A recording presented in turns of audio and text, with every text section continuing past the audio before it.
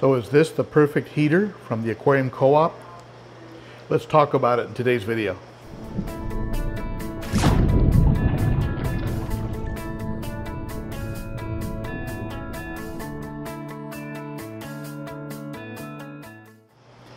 One of the things I hate about conventional heaters is that these top little knobs like you have on this aqua top here are just very imprecise and sloppy. You know, you get in there, you're trying to turn it, you can't really turn it, it's a little stuck. The numbers on the top are unreadable. So basically what you're doing is you're turning it until the light turns on, and then you know it's heating. And then you go and you look at your thermometer in the aquarium and come back and check it from time to time to make sure that you really set it at the level that you want it to be at. And it's really just kind of a balancing act, a hit and miss, and the heater, of course, is a bit bulky. This one is not that bad.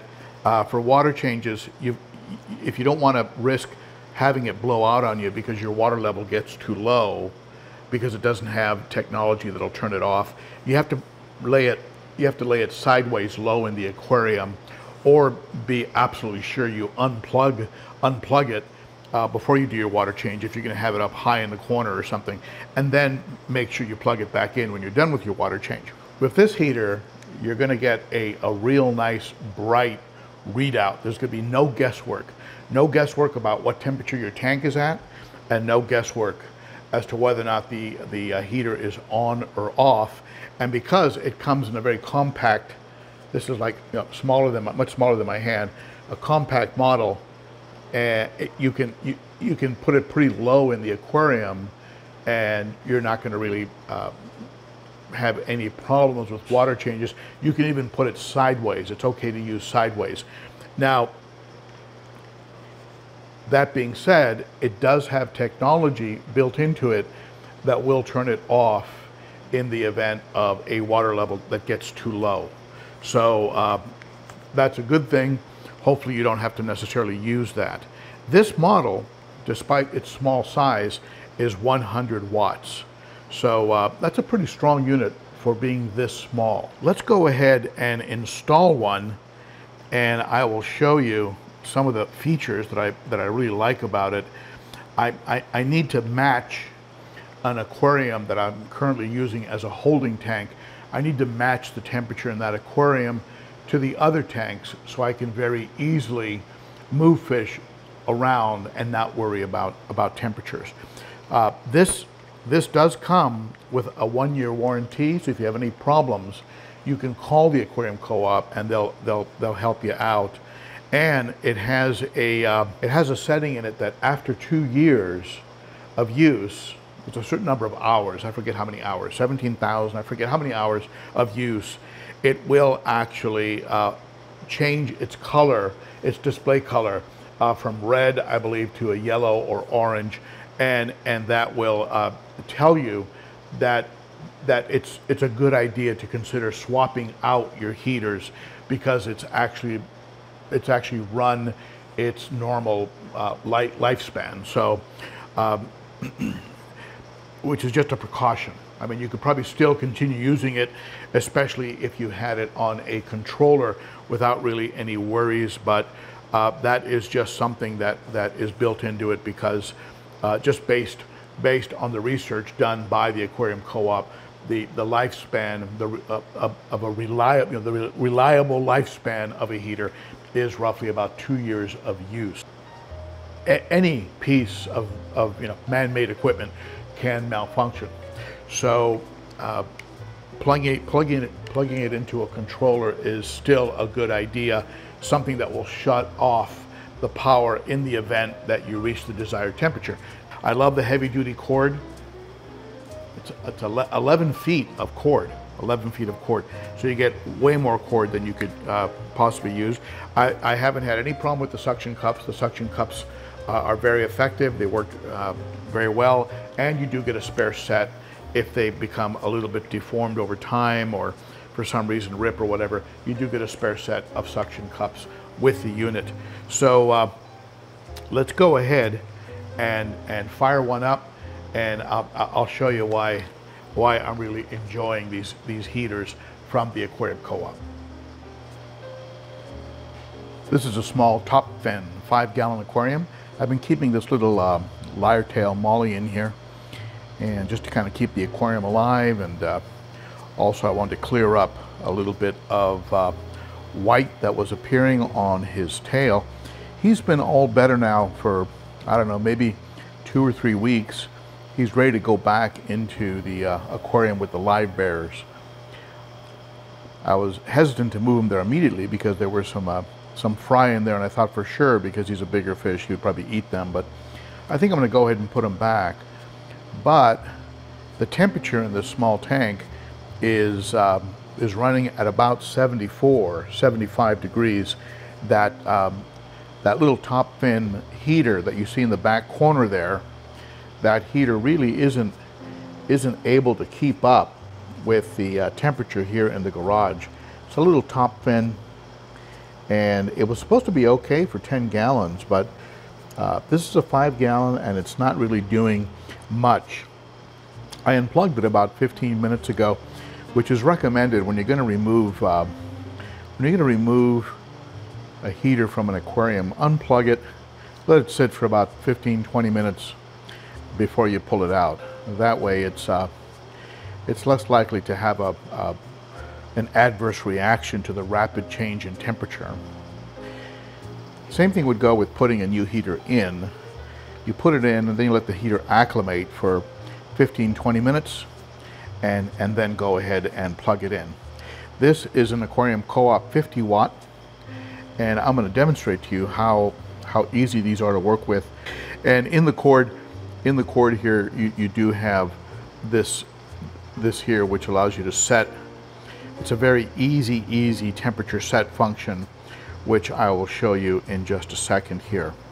So let's go ahead and get this in the aquarium, and I'll show you how fast and easy it is to set up, and it should heat this tank up to the desired temperature in no time at all. So that Aquarium Co-op 50 watt heater has been sitting in there for a little bit of time, about 15-20 minutes. So I think it's pretty acclimated now. Let's go ahead and plug it in. I've got a strip behind the tank that I will plug it into. Okay, so I've plugged it in, and it's giving me an initial indication that the aquarium is at 74 degrees. And that's different from the 78 or 79 degrees that I keep the other aquariums. And the aquarium I want to transfer this fish to is currently reading 78. So let's go ahead and use this easy set function that's built into the cord. Now, what I love about this heater is it just tells you 74 degrees, nice and bright and big. So you don't have to be guessing or trying to turn the light on the aquarium, or rather the light, instead of messing with the setting on the heater, you know, turning a very unprecise knob on the top of the heater, and then comparing that to the thermometer in your aquarium, etc. I mean, you don't have to do that. The read is just nice, big and bright. And then if you want to go ahead and set the temperature higher, in my case I'll set it to 79, so we'll get it up there right away, and then you just stop pushing the button, leave it alone. It'll now warm this tank up to 79, 78 degrees, and when it's working, the bright light on top tells you it's working, and so there's no guesswork as to whether or not your heater is on or off. As you can see there, you can take it up to into the 90s. I would not imagine when you'd want to do that, but that's how high it goes. 91, 92, then it resets down to 64. So right now the heater is set at 64, and you can see the red light is off. So it's not trying to heat, of course, the aquarium when your desired temperature is lower than the aquarium temperature. Well, let's go ahead and set it up to the target of 79. There we go. Flashes a few times, you just take your finger off the button and it goes ahead and records that.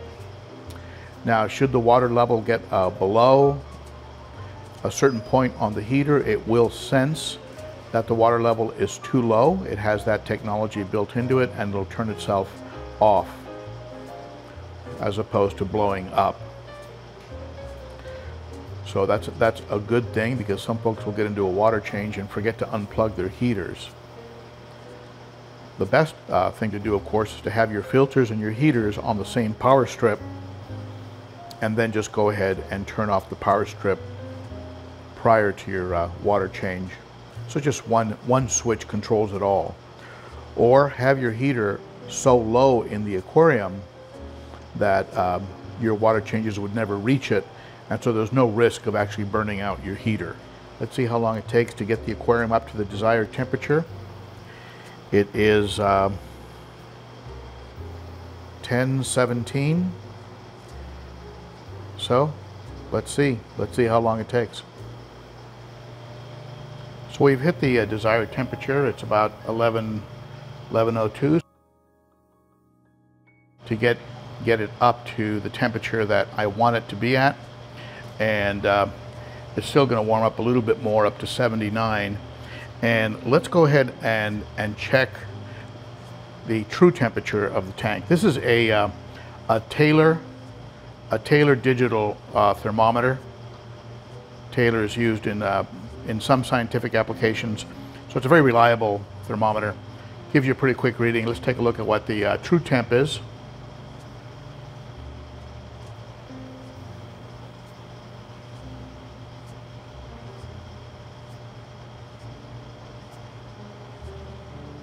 So it's coming out at 77.2, 77.1. So we're within 1 degree of the readout, and that is certainly acceptable. Now I can comfortably move the that lyre tail over here to the live bearer tank, knowing that the temperatures are actually going to be pretty close, and the fish will not be shocked by just being netted out of the 5-gallon and then just dropped into this 20-gallon tall live bearer, because the temperatures are going to be nearly exactly matched. I'll let them go ahead and get comfortable at the new temperature, and then I'll go ahead and move them over to the 20-gallon tall. I think he'll be a lot happier in there, and hopefully he's not going to eat the little fry that are in there. Fingers crossed. So there you have it. What do you think? Let me know what you think in the comments below. I'm excited about this heater. I love the compactness of it, and the easy to read display. It takes a lot of guesswork, a lot of fumbling around. The only complaint I have about this heater is that it's not available in higher wattage. I'd love to see him come up with a 500 watt unit, 1,000 watt unit for these for the bigger tanks. My 90, 210, 300. Those I have, about 1,000 watts running in those tanks from a company called Hygger, and those are being run through heavy-duty Gemco controllers. So for that kind of an application, I need bigger, more hefty heaters, and they also have shut-off technology built into them, so if the water level gets low, and with the controllers, you're in real good shape. So higher wattage heaters would be nice. I'd love to see that. And when I do a calibration, when I check with a digital thermometer, I did find that the Co-op reading was within roughly about a degree of the actual digital readout with my digital thermometer, and so that's good. That's good. What you're seeing on the heater is about a degree to a degree and a half different from the true temp of the aquarium, based on a very reliable digital thermometer that I have. 1 to 2 degrees, that's pretty normal. The Hyggers tend to run about 2 degrees. They can be 2 degrees off. Their readout is 80 degrees. Then when you do a digital thermometer reading, the Aquarium reads out at 78. So that's not uncommon for heaters. So that's fine. You know, that's the calibration of it is fine. The 11-foot extension, heavy-duty extension cord is awesome. The easy to control switch on the extension cord is as well awesome, and the easy readout as to what the temp is in the aquarium. You're setting your temp, and whether the heater is working or not. For me, that's a game changer. It takes all the guesswork out of using a heater. So good job, Corey, Zenzo, Candy, the whole team over there at the Aquarium Co-op. Good job on this heater, and I'm putting it in all of my tanks, 55 gallons or less. I'm going to be converting over to the Aquarium Co-op heaters. I'll put a link below, and you can check them out yourself over at the Aquarium Co-op. But I give this heater a 9 out of 10, and the only reason it doesn't get a 10 is because nobody gets a 10, but also because I'd like to see, 500 watt, 800 watt, bigger heaters, and so, but 9 is probably about as high as I give. So there you have it. I'll see you on Saturday at the Cichlids and Coffee live stream at 11 a.m. Central. Great group of fish keepers talking about all kinds of stuff in fish keeping. And if you'd like to support the channel, give the video a thumbs up, subscribe, hit that bell, and consider becoming a member of the Garage Gang. A Patreon monthly supporter starts for as little as $3 a month. Details and link are in the description. Thank you, my friends. See you again soon. Bye-bye.